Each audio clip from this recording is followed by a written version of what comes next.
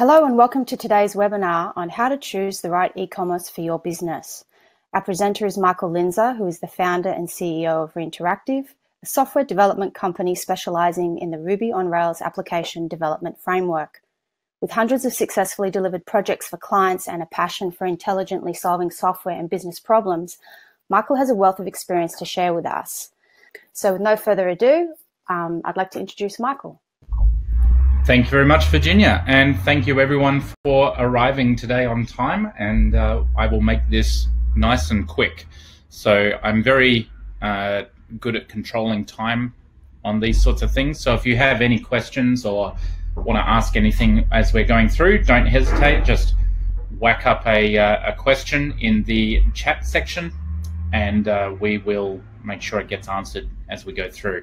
It's actually really good if you do ask questions like that, because then I get to see them and the webinar changes to suit what it is you all want to know about. So again, thanks for being here, and let's get rolling. Good, so who am I? My name is Michael, that's my mugshot. I founded Reinteractive about 10 years ago. We've become the largest Ruby on Rails focused company in the Asia Pacific region, as far as I know. I've created and sold 2 SaaS companies, and I'm a well-known contributor to open source. I've written quite a lot of software, and yeah, that's who I am. In terms of who I am regarding to e-commerce, we've done a lot of very successful e-commerce projects over the years. Probably the most famous one was we rewrote the Australian Broadcasting Corporation's e-commerce platform into a custom platform that about 10 years ago now. It's since been changed. About 2 years ago, they had a restructuring at the ABC and they had to get rid of certain developers and stuff like that with cost cutting. So they went to a different platform, but our platform served them very well for about 8 or 9 years. And it actually turned out to be so successful that they shut down quite a few of their brick and mortar stores, and their profits went up quite considerably. So we're very proud of that. We like helping Auntie. So why are we having this talk? Well, per Australia Post and Statista, 8 out of 10 Australians shop online. So 80.8% of Australians are shopping online at the moment, and very soon 1 out of 10, if the trends continue, will be purchased off e-commerce stores and solutions.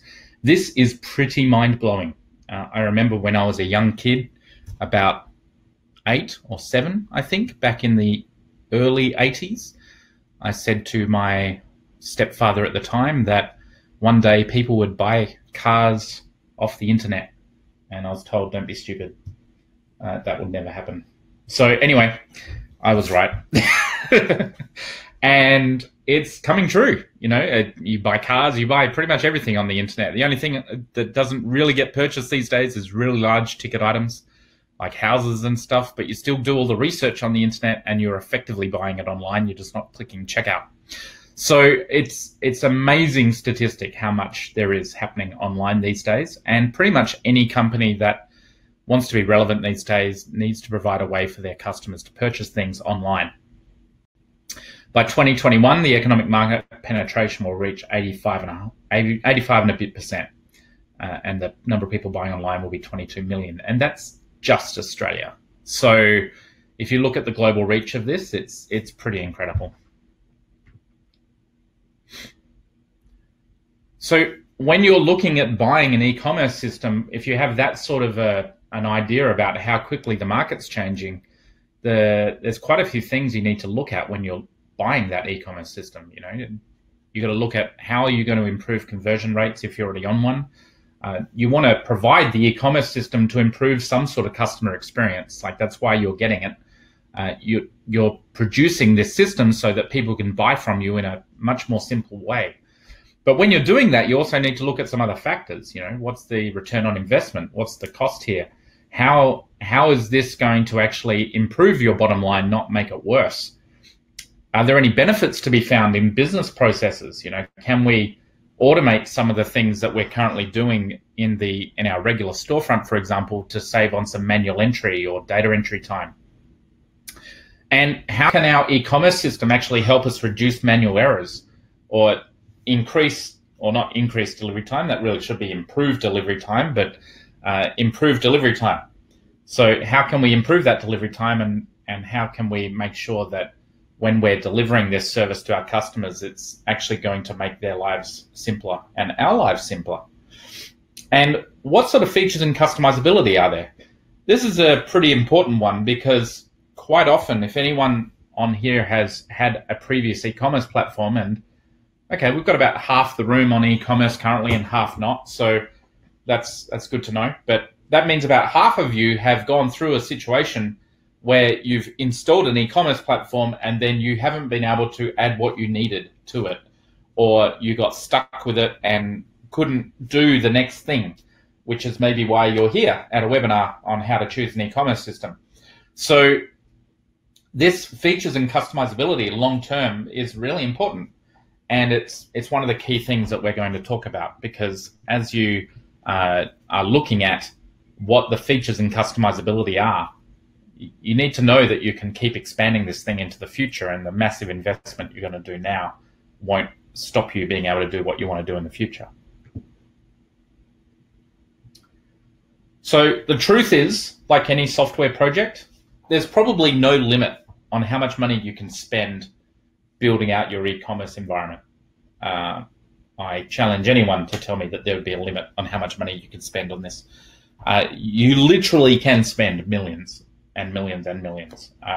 It really simply comes down to how much budget you have and what your imagination is. There's always another feature that you could add. There's always another tweak that you can make. There's always another promotion that you could run. There is no limit. It's like anything in terms of building systems and software, and it's the first rule of the software axioms that I've been putting together, that features will always exceed available budget. Features desired will always exceed available budget. So if you know that, then you can approach this from a more rigorous manner. You want to have a look at, well, what features are absolutely critical to getting us live and what are nice to have, and then focus on those critical features, get that happening, and you'll be able to get live much, much, much faster. Less cost obviously means less automation and more staff manual handling. And if you're just starting out, maybe that's fine. But as you grow and your volumes grow, every time you manually handle something or do a manual entry, you're entering a chance for something to be done incorrectly. So you want to reduce that manual work and introduce more automation. And that's going to create more cost in building the system, but you should recover some of that cost in a higher transaction rate. So what you ideally want is a system that can start fairly simple for you and then grow with you and grow with the company to expand out.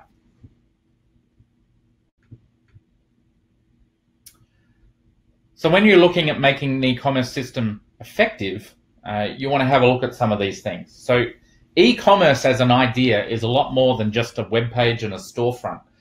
This is actually one of the most common things I see that people who run into problems on e-commerce have had in the past.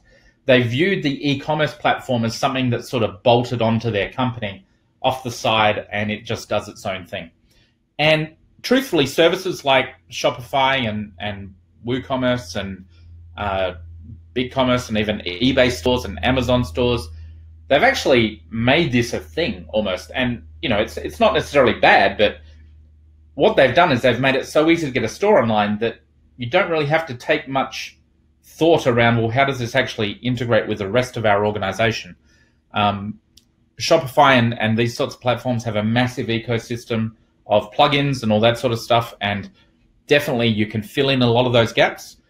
But quite often someone will start a store without really going through, well, how's this going to integrate with our ERP? What's our CRM on this? Like, how do we get to know our customers? How do we make sure that we understand who's buying from us? How do we market to those customers? Can we intelligently predict or give recommendations on the next product that they should buy?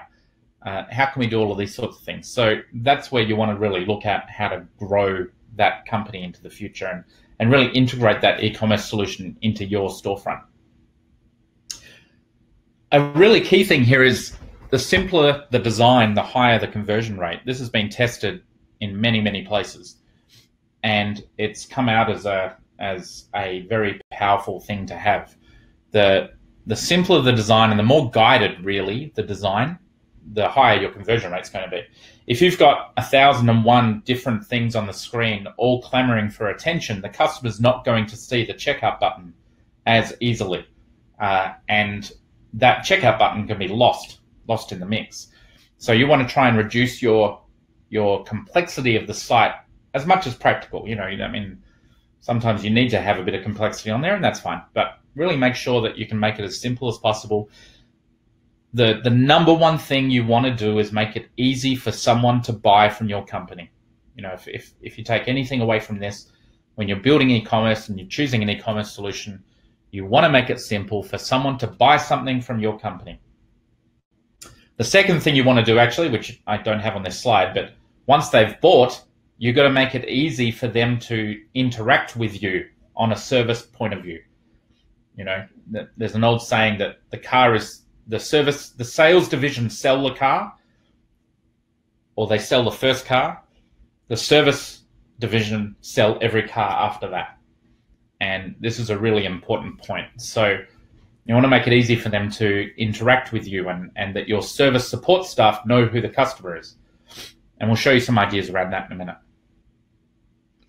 Really consider how you're going to integrate your back office solutions and integrations. So are you just doing an e-commerce platform here, or are you going to integrate that with your customer relationship management system? Are you going to integrate it with your ERP system? How are you going to do that? Do you have a point of sale system you need to integrate? Do you have some stores, physical stores, that you need to have the same pricing on at all times between your online and the physical store, for example? How do you keep all those product descriptions up to date so that your inside sales team who are doing some business-to-business sales are looking at the same product description that the website's showing, so that your customer doesn't get confused when they go to the website later and see some other price or other description? How can you handle all that? How do you do the process of knowing who your customers are? When they sign up on a cart, a lot of e-commerce solutions out there have a very basic and fundamental customer relationship management system, or CRM, where you really only have a name and an email. There's no integrations to Twitter or LinkedIn or Facebook, or you don't get to know that customer and see a history of that customer and really can work with that customer. How do you do remarketing? How do you plug into some powerful remarketing tools or email workflow tools and things like that? Is that an additional expense? Is that part of the base system? How are you going to make that work? And how do you make your checkout process nice and simple, like I said above? And then finally, abandoned cart solutions. 63% is the number I read yesterday of checkouts just don't go through at all. And that abandoned cart solution helps you target that customer, get them back into communication with your organization, perhaps offering them some sort of an incentive to finish that transaction. So these are important effectiveness points. The other thing you need to consider is what channels are you selling on? B2C, business to consumer, or B2B, business to business, or another one which we're working a lot with now, which is business to distributors, which is sort of like business to business, but you're selling to sort of like a sales team of your own organization. So B2D, I've never seen B2D anywhere listed, so I'm claiming it as a new type of category that we've invented. Ha ha ha! So B2D is an important thing for a lot of companies. We're actually doing a major re-implementation of a very large name brand in Australia of their e-commerce solution. And that company does a lot of sales through its distributor network. So those distributors need to be able to log into their e-commerce solution and see their pricing, which obviously is at a cheaper rate than the average consumer or even the average business. So the e-commerce solution needs to be able to handle that difference in marketing and communication. Make sure that the customers are each seeing the right pricing for what they need.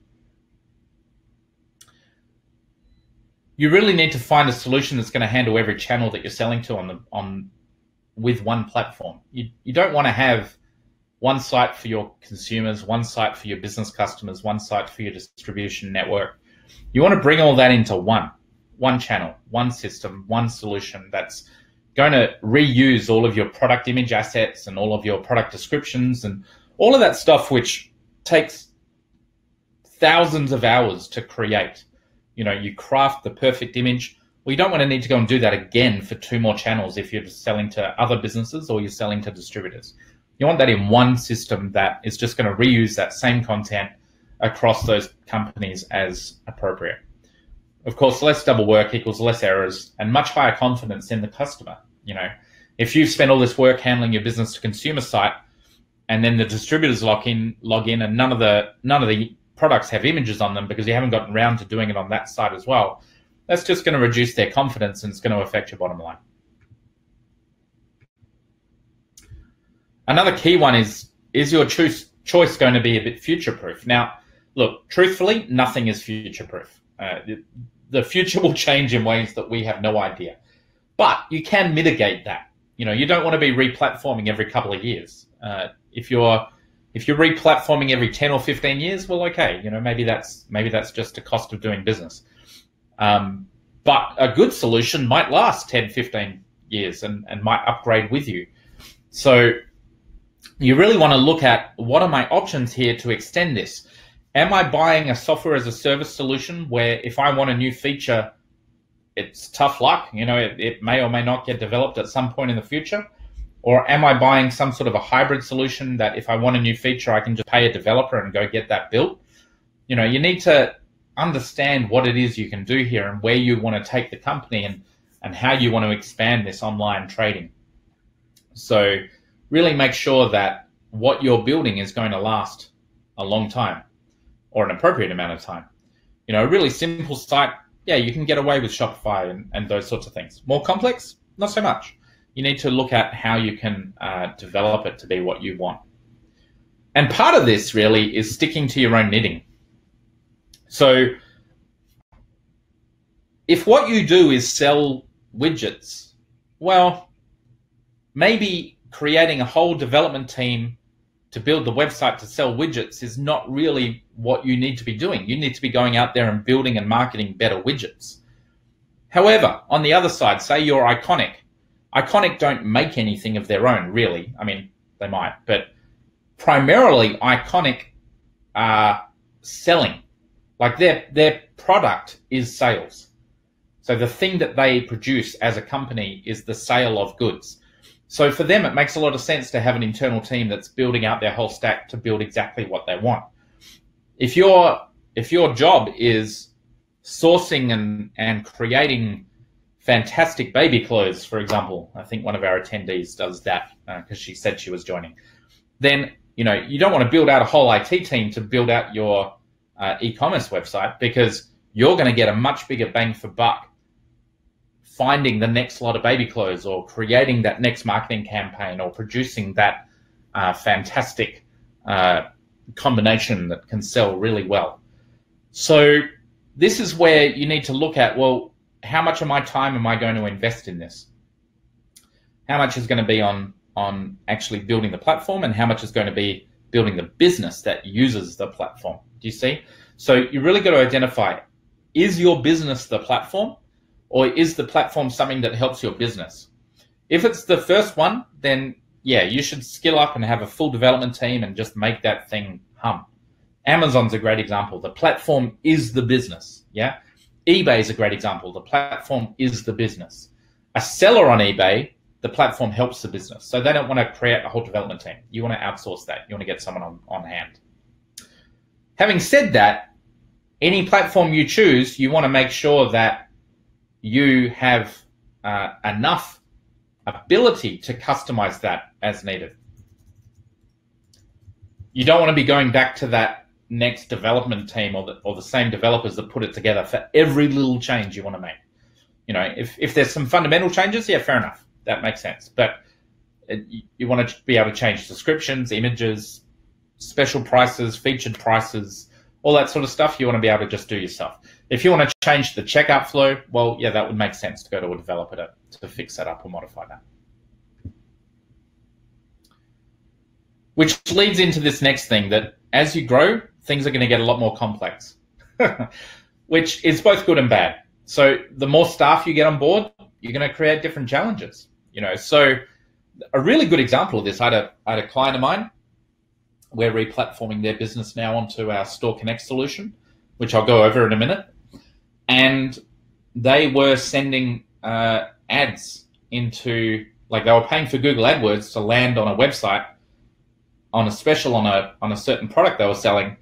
And one of their staff decided that, well, that product is out of stock, so we're going to turn it off in the e-commerce platform.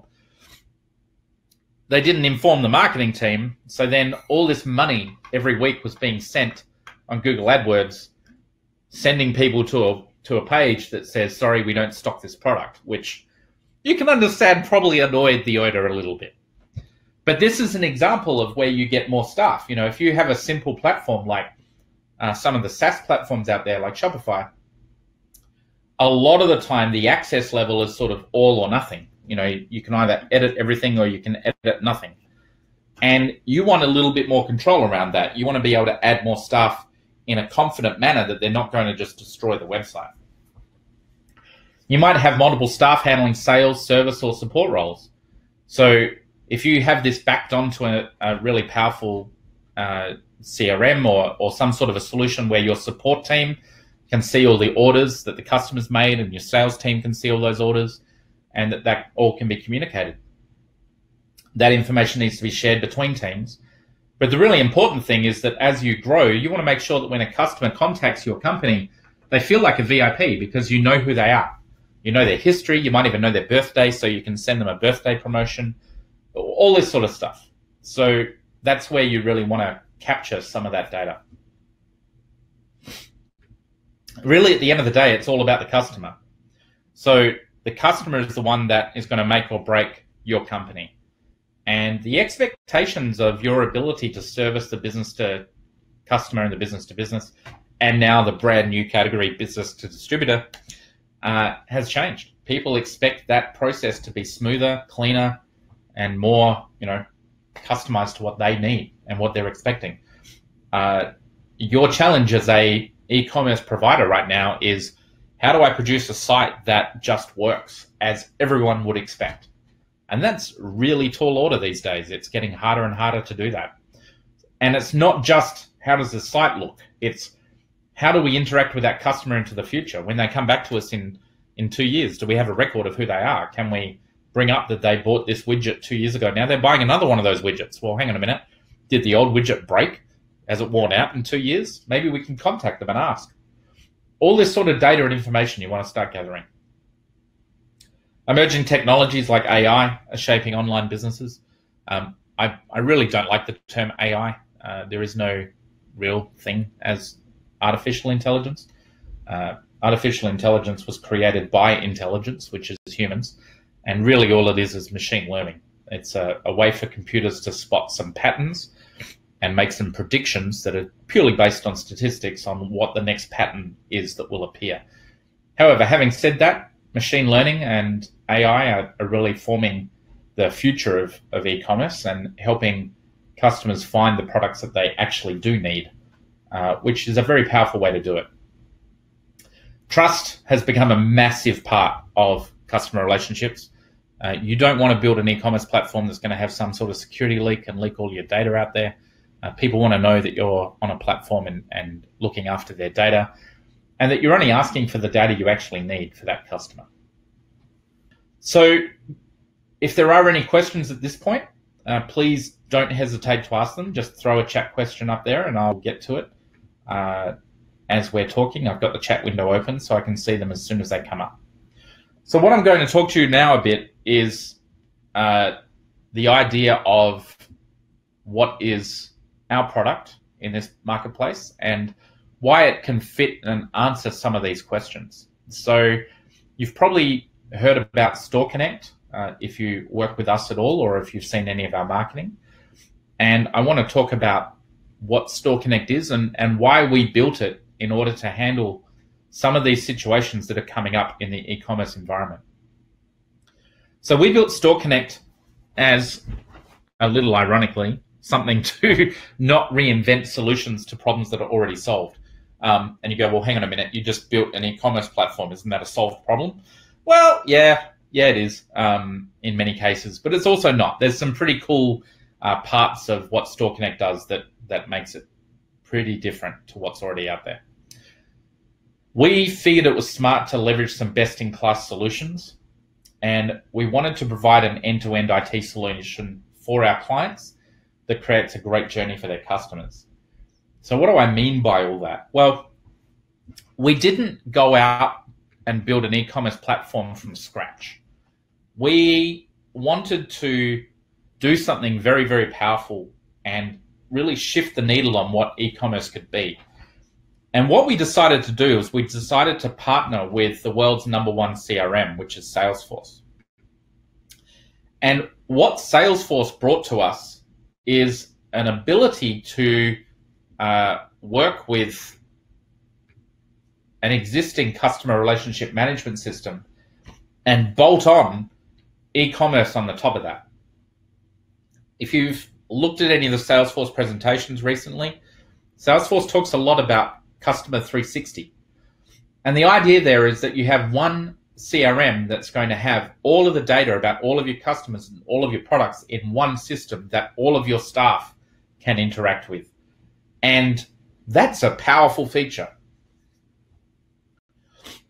If you have everything in one CRM and say someone buys a widget from you, that gets logged in the system and it gets shipped, and the fulfillment team see it in the Salesforce environment and they ship it.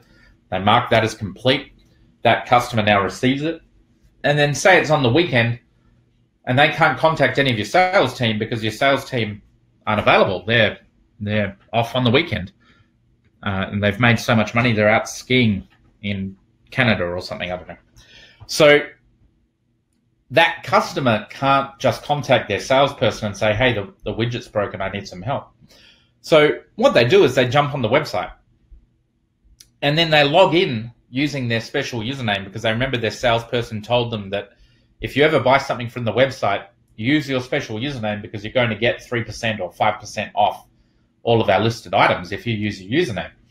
So the client logs in, uses their username, signs into it, and Store Connect, because it's hooked onto Salesforce, can see that customer, see all the previous products they've purchased, and can even make a recommendation about the right spare part that customer needs, and have that listed there on the sidebar or something like that. Hey, we noticed you bought this lawnmower. Here are some common spare parts that people need for the lawnmower. That sort of thing can be built into the platform. That customer then purchases that spare part.